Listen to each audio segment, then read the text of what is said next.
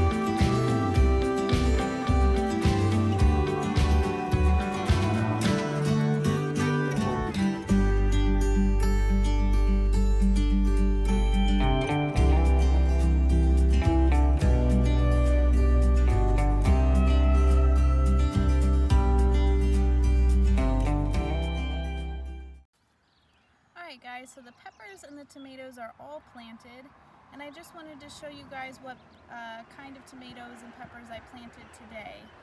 This one is a Better Boy hybrid tomato. It's an indeterminate variety, which means that it will get it won't stop growing, and it'll keep producing fruit all year long.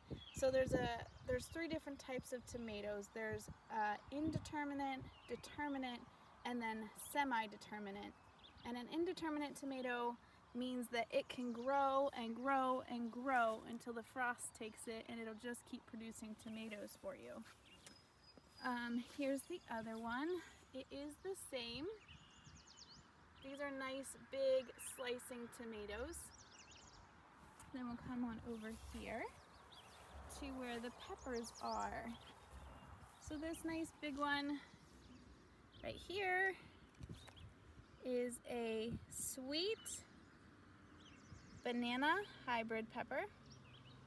So it's a banana pepper, nice yellow peppers.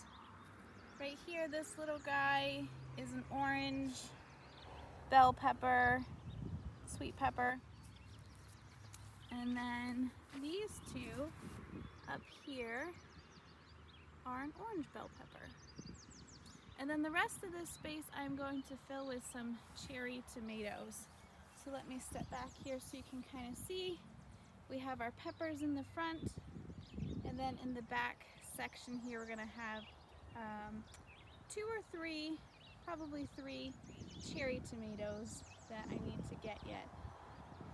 So I hope this video was fun, guys. I hope you like seeing a little bit of my tender crops going in. Finally, it feels like it took forever. I know it's only right after Mother's Day. So I hope this video was fun, you guys. Just finally being able to put in my tomatoes and my peppers. I actually put them in a week ago, and we ended up having some really cold nights, and I actually just decided to come out and dig them up, put them in some pots, and take them back inside because I had covered them the first night that it was really cold, and I lost 2 cherry tomatoes. I actually had my plants that I was going to put in the smaller bed, but they both got frozen and just didn't make it.